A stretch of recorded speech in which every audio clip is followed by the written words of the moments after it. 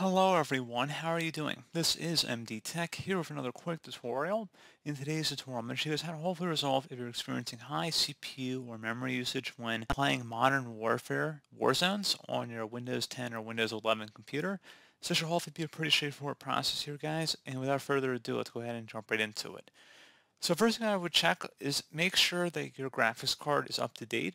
So if you want to go online and look up your graphics card manufacturer, whether it be AMD or NVIDIA, and download their automated utility to go ahead and scan your system for applicable drives to be updated, I recommend following along with that. You can search on my channel on how to update graphics card drivers for either AMD or NVIDIA. I have made tutorials on both of those matters in the past. So go ahead and check that out if you need to. Something else you can try as well, if you have a lot of other programs on your computer before you launch the Call of Duty game, you want to just close out of them so you have more free resources available.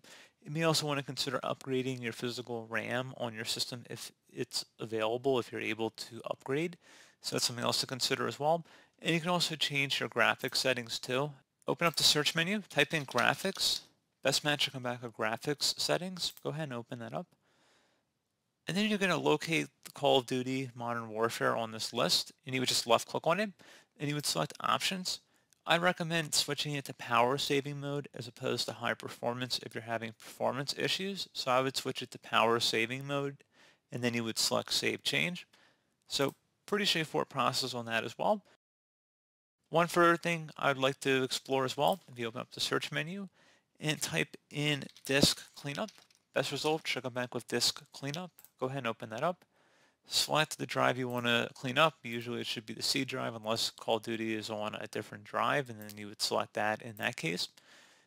And you're going to select clean up system files.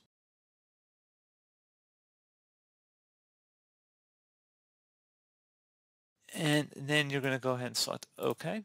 Make sure you want to permanently delete these files. Select delete.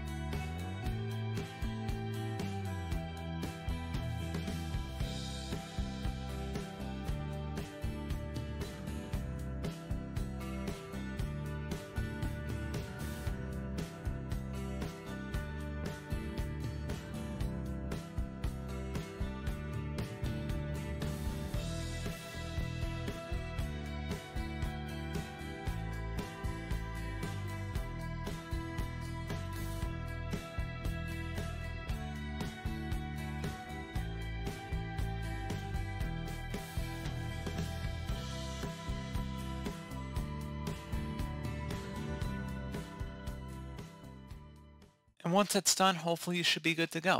So as always, thank you guys for watching this brief tutorial. Do hope to help you out, and I do look forward to catching you all in the next tutorial. Goodbye.